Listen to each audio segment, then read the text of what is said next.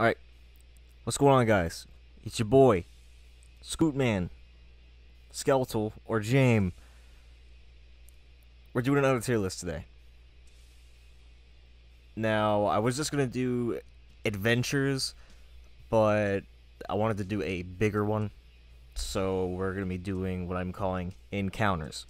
So basically anything that's interactive and is not a status station is on this list.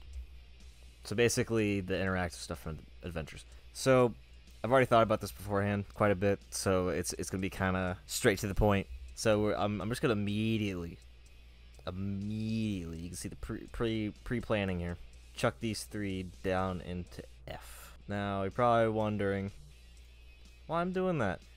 That's because these really I shouldn't even put these on the list, but they kind of fall in with these because they are parts of adventures, and they really still are kind of encounters, but all they do is just talk and give you the rune. So if you want to, you can just completely take these out of the list, just ignore this section entirely, and then we'll move on to the actual real ones. Let me put Gwen down at the bottom because she takes way too long. I don't know how many of you have actually done the Duel Master adventure, but dear lord, she talks forever. And jeez, they made her talk way too much. Glittertail is just kind of boring, and then put Candace up because you get to hear the bop, and you get to just blast it throughout the entire building, which is fun. So, yeah, that's gonna do it for F tier, guys. F tier, let's go. We love F tier. Alright, so now we're gonna do D tier. And this is just gonna be the mini games, basically, from Myrtle and then whatever other location. What order am I gonna put these in? Okay, we're gonna do Old Man. We're gonna do Esmeralda. Xenort just gets bonus points just because he's such an interesting part of the game's history. Esmeralda, I'm just putting lower because I think the mini game goes by kind of quick if you're just doing it in free play. I don't know how long it lasts. It can be fun, but Xenort, it's just Xenort. What else do I have to say? And then Old Man the Stone is above them all because I think his mechanic is actually pretty fun. If you don't know how his minigame works, there is a 3x3 tile on the floor. And it's basically silver before silver was a thing. It's Dance Dance Revolution, if you're really asking, but at a slower pace. So, I think that's fun. This mechanic was never really revisited ever again with like physical movement in an encounter. So I think he's fun. I think it's a cool minigame. And Esmeralda is just kind of spam casting. I'm sure Xenort's the same thing, but you know, it's Xenort. Alright, moving on to C tier, boys. C tier. Now what's gonna be in C tier? What do you think's gonna be in C tier? I'll tell you what's gonna be in C tier. These are the ones I like to refer as the spam encounters. These four are, in my eyes, just kind of a reskin of each other. You don't select a rune, you just stand there in the room and then cast at a screen. Goblin King and Ursa Major are higher up because I think Ursa Major is a fun adventure. The chest for the amulet will always be one of my favorite effects. I think it's just a great example of the fun of Creative Kingdoms and their like design and their creativity with quests and all that. I think that's like peak them. And then Goblin King, it's just Goblin King, classic. Pixie, it's the most poo-poo of the four. And then just the crypt, you know. It's I don't know a whole lot about this adventure because I never got to do it when I went to Myrtle. But these two have been around like forever, but yet there's like no footage of them. It's weird. There's really no footage of Ursa Major either, unless I just haven't watched all of the freaking Family Channel videos from Great Wolf Lodge. But I don't know. The best video I've seen was the one in Acid's walkthrough video at Poconos that they posted recently. That's the first time I've seen like the Ursa Major all the way through. And I think it's cool. I love the stuff with like the star magic between Amora and Candace, and then they continue with Ursa Major. Like he's literally the constellation. But anyways, that does it for C tier. They're literally just kind of the same thing, maybe a little bit different and just reskinned. Yeah, that's gonna do it for C tier. Let's go, boys. All right, B tier. It's just gonna be Kalo by himself. Now, I don't know how many people have played MQO. I don't know why, but as a kid, me and my sister played the ever-living crap out of MQO.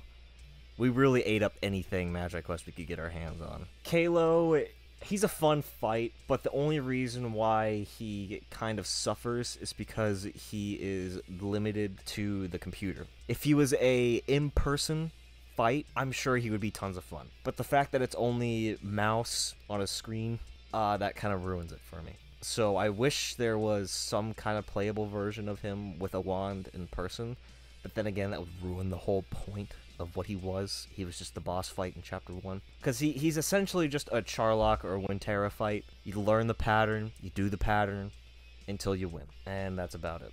As much as I think Kalo is cool, he suffers for that reason. Of being just on a computer.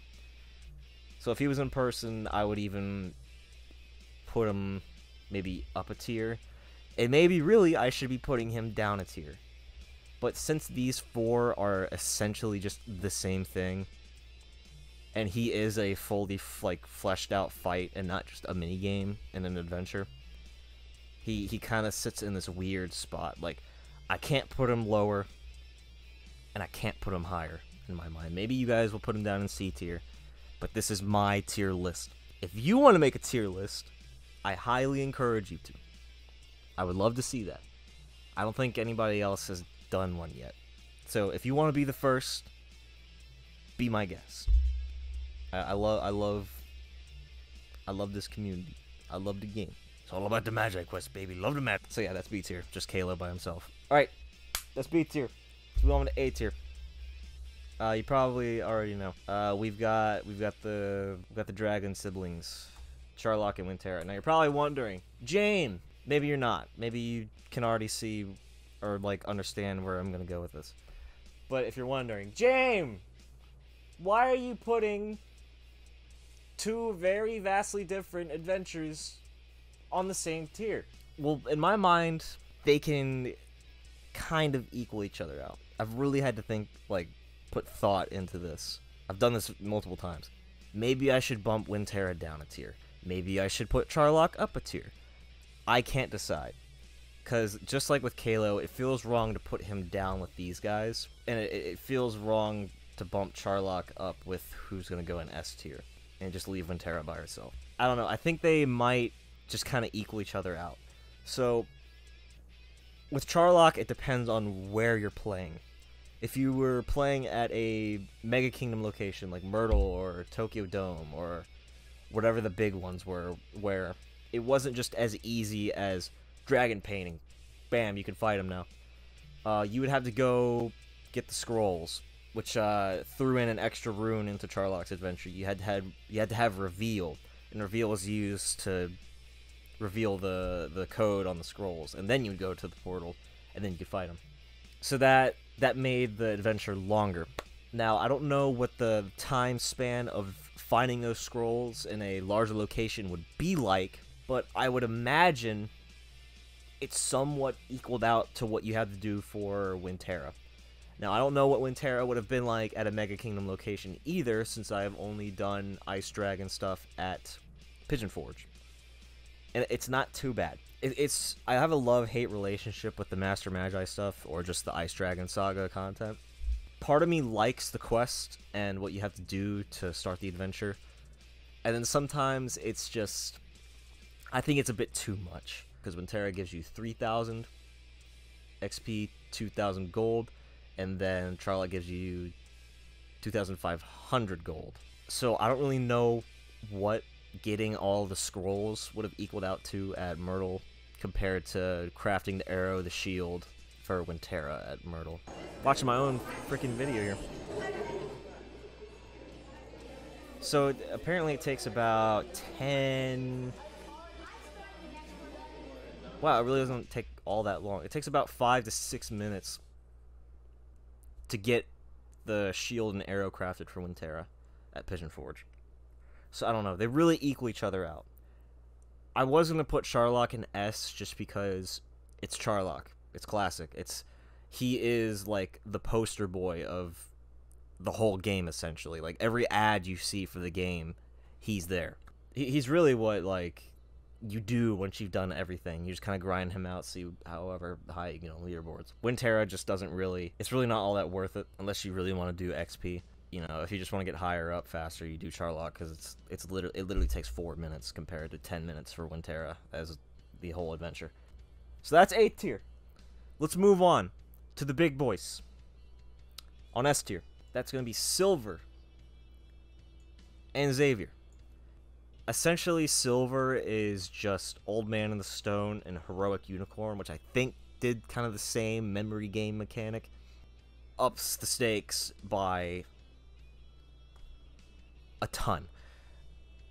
But I don't really know how else to explain it. But Silver is... I think it's a lot of fun. One, it was a bonus, an exclusive thing that you could unlock by doing MagiQuest Online. It was your reward for buying MagiQuest Online, and it's basically a DLC type thing. So not only for like 15 bucks, you could buy the game, go home, maybe have fun with it. I don't know. I had fun with it as a kid. I don't really know how much the gameplay translates to video game. I don't know if it translates well at all, if I remember or not. But in my mind, it's worth it to put the time into the game because, one, you met Loki and Willow, and I think their cutscenes are really fun. You get to experience Kalo. I think that's a cool fight. Not only that, but then when you come back to a real location, you would have Silver Dragon as your reward. You would come back, and as soon as you go to a quest tree, you would get the cutscene with Willow and Loki, like, holy sh... Silver Dragon coming through the portal. Wow. Silver Dragon is so much fun.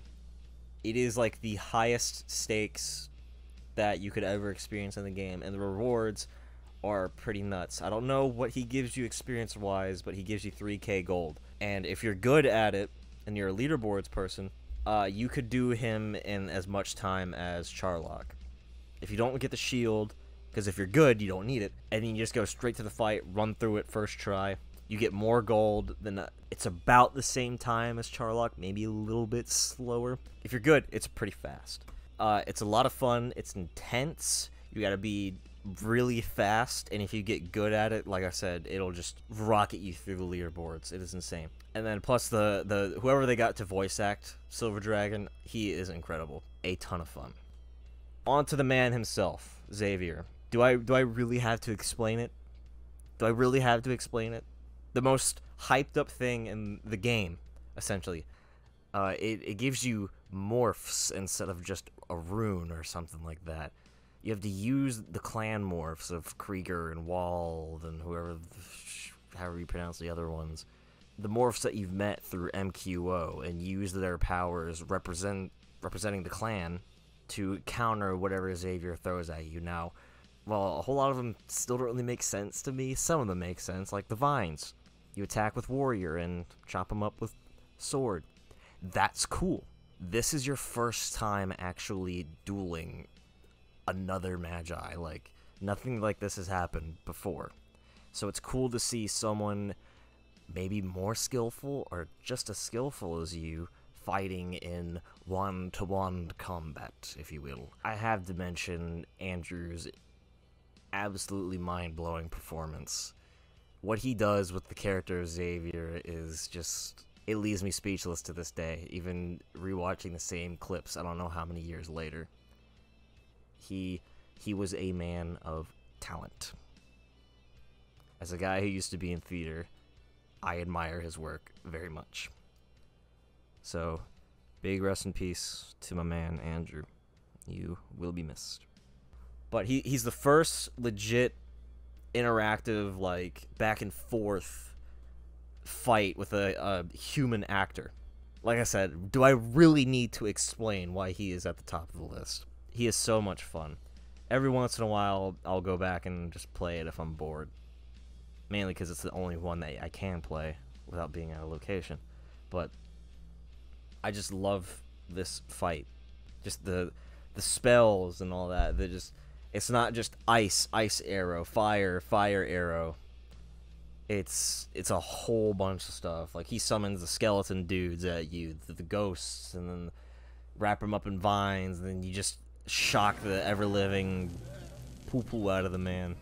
Anyways, this is the tier list.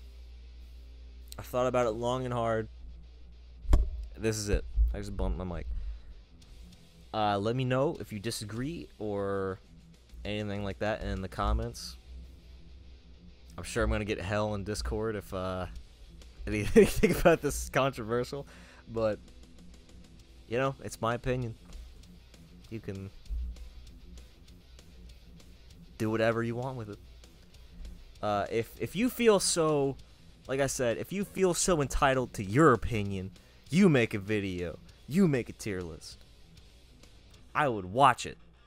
I would leave a like and all of that. Well, I don't know. Y'all could just be memeing and you put Znort like all the way up in A. I know somebody that would put Znort in A or S even. I don't know. But yeah, if you guys enjoyed, leave a like, subscribe if you haven't already. And whatever I do next, I'll see you next time, guys. Goodbye. Have a good one. Happy questing.